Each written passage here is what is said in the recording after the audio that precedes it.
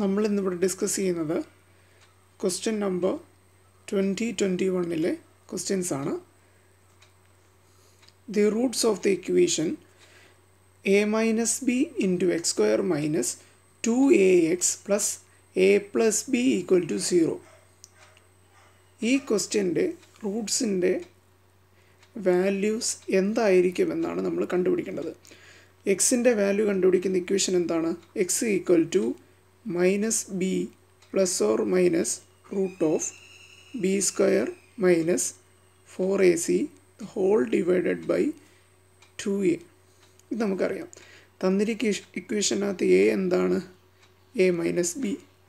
B എന്താണ്? Minus 2a. C എന്താണ്? A plus B. ഇപ്പോൾ തന്നിരിക്കുന്ന ക്വസ്റ്റ്യനെ നമുക്ക് ചെയ്ത് നോക്കാം. X equal to minus of minus 2a plus or minus root of B square എന്താണ്? Minus 2a whole square minus 4 into A എന്താണ്? A minus B into A plus B divided by 2 into A minus B. That is equal to minus 2a plus or minus root of 4a square minus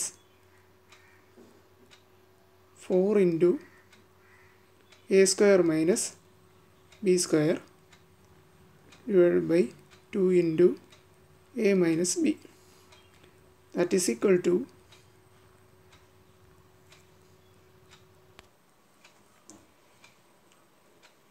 2a plus or minus root of 4a square minus 4a square plus 4b square by 2 into a minus b. That is equal to 2a plus or minus 4a square 4a square പോയതിനു ശേഷം root of 4b square by 2 into a minus b. That is equal to 2a plus or minus 2b by 2 into a minus b.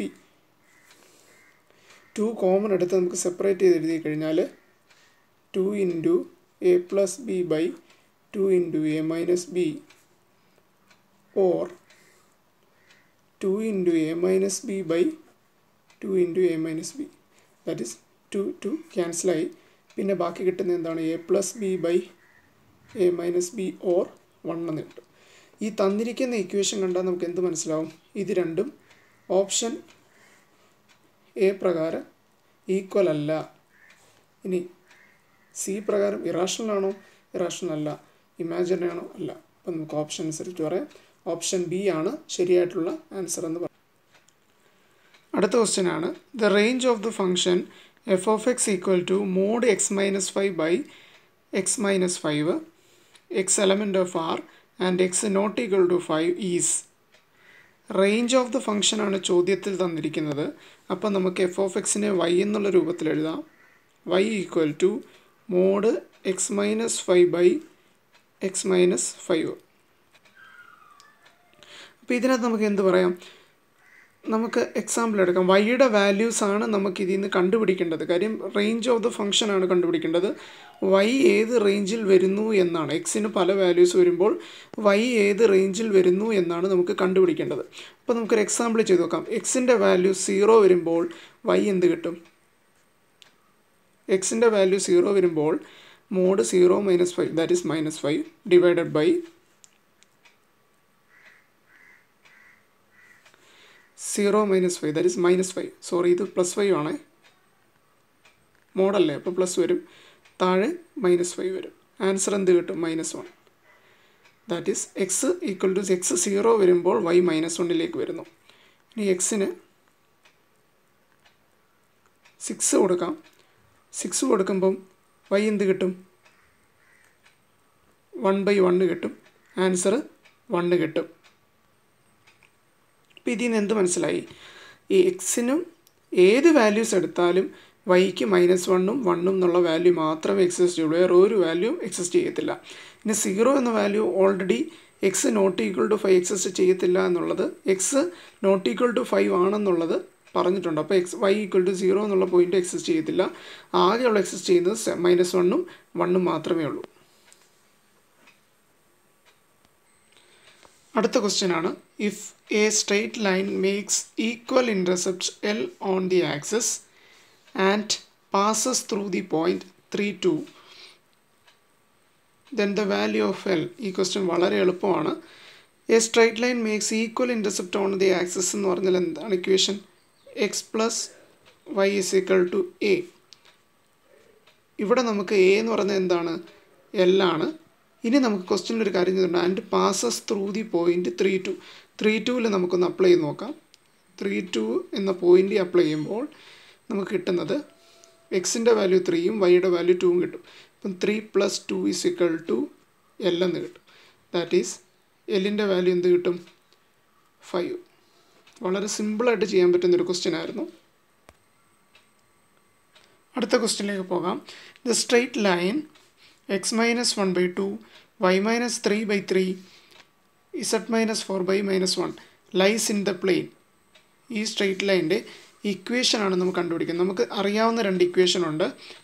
x - x1/L y - y1/m z - z1/n. അതുകൂടാതെ a × x - x1 + b × y - y1 + c × z - z1 = 0. ഈ രണ്ട് ഇക്വേഷനാണ് നമുക്ക് അറിയാവുന്നത്. അപ്പം നമുക്ക് എന്ത് ചെയ്യാം? ഈ ഇക്വേഷൻ വെച്ച് നമുക്ക് സബ്സ്റ്റിറ്റ്യൂട്ട് ചെയ്ത് നോക്കാം. അപ്പം ഈ ഇക്വേഷനും തന്നിരിക്കുന്ന ഇക്വേഷനും തമ്മിൽ കമ്പയർ ചെയ്താൽ x1ഉം y1ഉം z1ഉം കിട്ടും. അതുപോലെ L-ഉം M-ഉം കിട്ടും. പക്ഷേ L-ഉം M-ഉം ഈ ഇക്വേഷൻ ആവശ്യമില്ലാത്തതുകൊണ്ട് നമുക്കത് നോക്കേണ്ട കാര്യമില്ല. x1ഉം y1ഉം z1ഉം ഈ ഇക്വേഷനിൽ നമുക്ക് എഴുതാൻ പറ്റും. ഇനി നമുക്ക് ഈ ഇക്വേഷൻ നോക്കുമ്പോൾ ഇതിനകത്ത് ABC എന്താണെന്ന് നമുക്കറിയത്തില്ല. അപ്പം നമുക്ക് ഓരോ ഓപ്ഷനിലെ ABC എന്താണെന്ന് നോക്കാം. എക്സിൻ്റെ കൊയിഫിഷ്യൻ്റാണ് എ, വൈയുടെ കൊയിഫിഷ്യൻ്റാണ് ബി, ഇസഡിൻ്റെ കൊയിഫിഷ്യൻ്റാണ് സി. ഇനി ഓപ്ഷൻ എ എന്നുള്ള പാർട്ട് നോക്കാം. ഓപ്ഷൻ എക്കകത്ത് എയുടെ കൊയിഫിഷ്യൻ്റ് എക്സിൻ്റെ കൊയിഫിഷ്യൻ്റ് എന്താണ്? 1, വൈയുടെ കൊയിഫിഷ്യൻ്റ് എന്താണ്? -2, സിയുടെ കൊയിഫിഷ്യൻ്റ് എന്താണ്? -4. അപ്പോൾ നമുക്ക് ഈ ഇക്വേഷനിലേക്ക് നമുക്കൊന്ന് അപ്ലൈ ചെയ്ത് നോക്കാം. അപ്ലൈ ചെയ്ത് നോക്കുമ്പോൾ എന്ത് കിട്ടും? 1 × x - x1 എന്താണ്? -1 പ്ലസ് -2 × y - y1 എന്താണ്? 3 പ്ലസ് -4 × z - z1 എന്താണ്? 4 = 0. അപ്പോൾ നമുക്കിത് അപ്ലൈ ചെയ്ത് നോക്കുമ്പോൾ x - 1 -2y + 6 -4z + 16 = 0. തന്നിരിക്കുന്ന ഇക്വേഷൻ ഒന്ന് റീഅറേഞ്ച് ചെയ്താൽ x - 2y -4z + 21 = 0. നമുക്ക് എന്ത് കിട്ടി? ഇങ്ങനെ ഒരു ഇക്വേഷൻ കിട്ടി. x - 2y -4z + 21 = 0 എന്ന് പറയുന്നൊരു ഇക്വേഷൻ കിട്ടി.